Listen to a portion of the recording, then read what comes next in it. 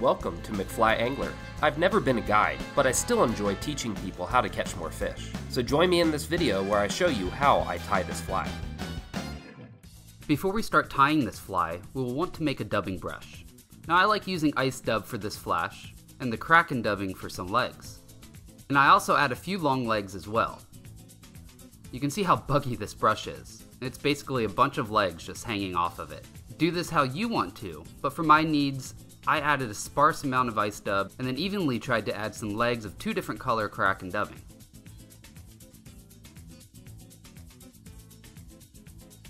Then I cut off two light colored bug legs as well, and cut them in half and added them to the brush spaced out evenly. Then cut off two red legs and cut them in fours, then add them evenly along the brush as well. It's very important to add some dubbing wax onto your wire to hold everything tightly.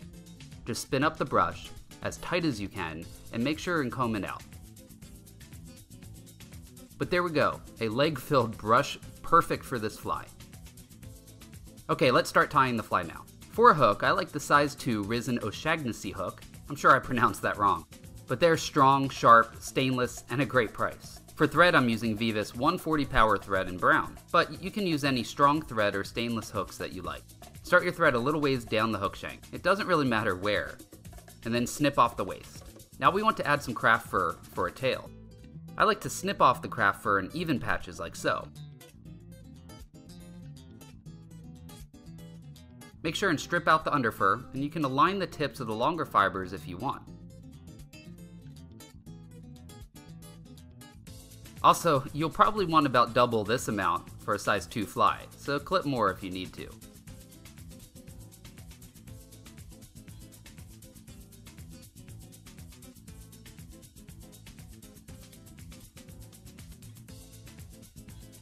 Measure out about 2 times the hook shank from the bend of the hook, and then tie it down to the bend of the hook with tight wraps.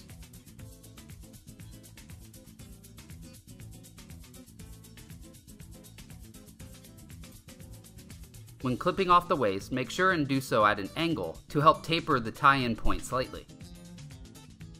Now for some legs. I really like using silly legs here. You don't need much length here, so for me, I cut a single strand in half. To tie this in, I like tying them in on top and then pull them down on either side of the tail so they are tied in on the side of the fly like so. Also, you want them to extend back about as long as the tail. Now we want 2 crystal flash strands, and keep them full length. Turn the fly upside down and tie the crystal flash in so 2 strands split the hook and extend slightly further back than the tail. Then pull the forward-facing strands rearward and tie those in on either side of the hook as well. And then cut them a little shorter to about half the length of the tail. Now for a dubbing brush. Go ahead and tie this in securely right up against the tail, and then bring your thread forward. Now, at the front of the fly, you'll want to build a sort of thread lump to hold the dumbbell eyes. For eyes, I like going extra heavy with these medium-sized lead eyes. Tie them in on top of the hook, right behind the eye of the hook with X-wraps and under wraps. End with your thread right behind the eyes. Now make touching wraps with your brush while stroking all the fibers and legs rearward with every wrap. Make these tight wraps and then tuck a few in behind the eyes as well. Now capture the loop securely and bring your thread forward ahead of the eyes.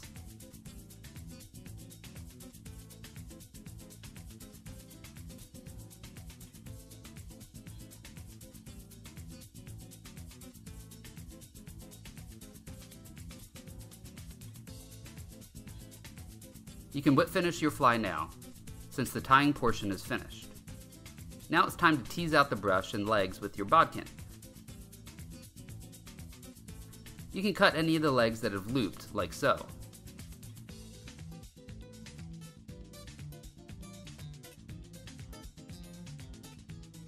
Now it's time to cement the head, and I like using bone dry UV curing resin. I will also link a review to the light I am using below. If you don't have UV resin, you could also just use super glue.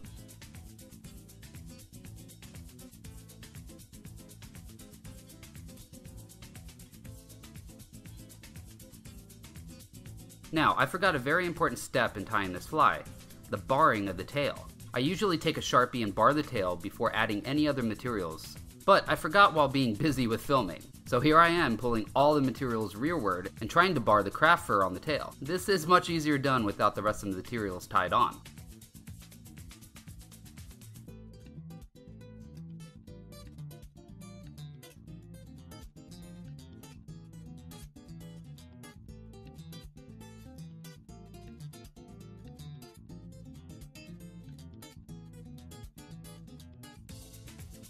It looks great wet, and it moves really nicely in the water due to all the rubber legs and soft and flowing craft fur tail.